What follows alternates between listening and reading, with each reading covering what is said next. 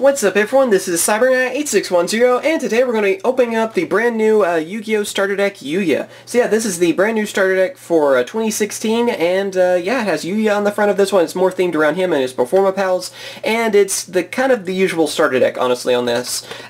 Basically showing people how to Pendulum Summon. Also includes these cool token cards you can see on the back, and here's the card list and everything too. But yeah, let's go ahead and open this up and show you guys all the cool cards to get from this. Also, of course, I got this from Big and Collectibles, so be sure to check them out, link in the description. Really awesome store. They have all the newest Yu-Gi-Oh cards, as well as Cardfight Vanguard, Pokemon, and all kinds of other card games too. So, I'll link to them in the description. So here is the beginner's guide. Basically just teaching you everything how to play the game, and that's basically what a starter deck is for, so it's all kinds of useful stuff on that. Alright, so here is the playmat for the starter deck that you get. Of course, it is a little bit of a smaller playmat like usual, but you still have your pendulum zones on it and everything too, and you have your graveyard deck zone, extra deck, and field zone. So you can see all the different zones on it. Really helpful for a beginner and everything too, and it looks pretty nice. I like how it has sort of the rainbow look to it, just like the box itself for the starter deck. So here are our cards. Let's go ahead and open them up and show you guys the cards you're going to be getting from this.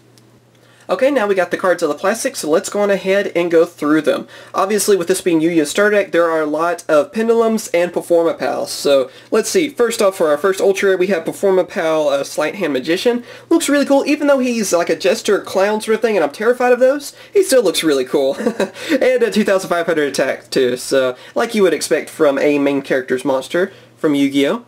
Then we have a Performapal King Bear. For this one.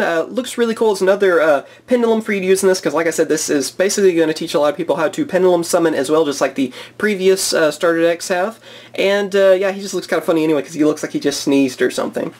Then we have Performapal Momon Carpet. This is a super rare, and since beginners might watch this video, you can tell what an ultra rare is because they have a holographic picture and the name is written in like a gold foil. That's how you tell what an ultra rare is. And then for a super rare, the name is not changed out. It's not foil at all, and the picture is. So that's how you tell what a super rare is. We also have Performapal Parrot Trio, Performapal Long Phone Bull. So those are two more super rares for you. Performapal Swing Cobra, which just looks so funny, so happy that he's able to swing. I guess a snake really would have a hard time doing that without arms or hands. We also have Performapal Teeter Totter Hopper. So that's another one of the newer cards you get from this.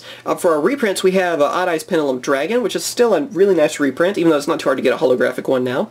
Stargazer Magician and Timegazer Magician, Yuya's main two pendulum monsters. Performapal Drummer Gorilla. Then Performapal Second Donkey, Performapal Hip Hippo, Full Counts Cannon, and Archfiend Eccentric, which is probably the best reprint in this, and probably one of the main reasons I think a lot of veterans are going to end up getting this starter deck, because this is a very nice reprint, and it's always been really tough to get anyway. It's been like a secret rare, and I think it was in the premium gold, but still pretty tough to get. So this at least gives you a common reprint and an easy, good pendulum monster to get.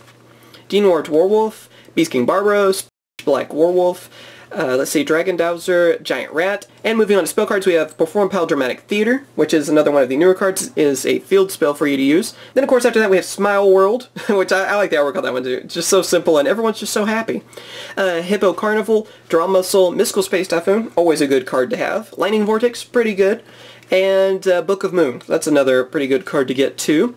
Lucky Iron X, Burden of the Mighty, Backup Rider, and then for our trap cards we have Performapal Showdown, Performapal Pinch Helper, Wall of Disruption, Ceasefire, Regeki Break, Draining Shield, Threatening Roar, Dark Bribe, Chaos Burst, and Pendulum Reborn.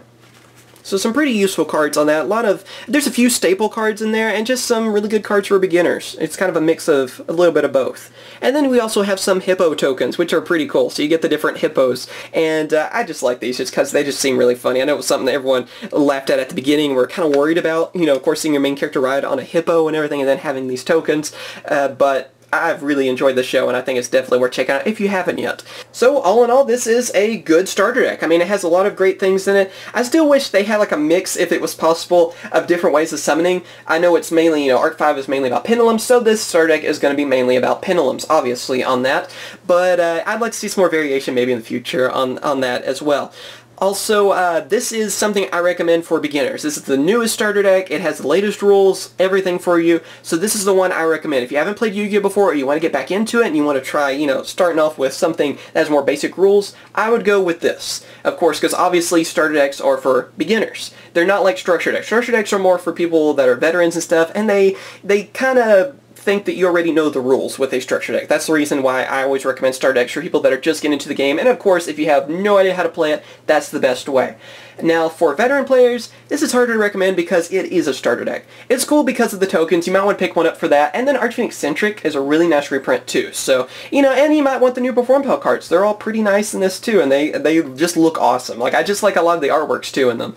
But yeah, it's tougher to recommend for veterans. You might just want to pick up the different cards that you want from it, but for beginners, absolutely a must-have to learn the game. But yeah, hope you guys have enjoyed. As always, thank you guys for watching. Again, remember, I got this from Big and Collectibles. Be sure to check them out, link in the description.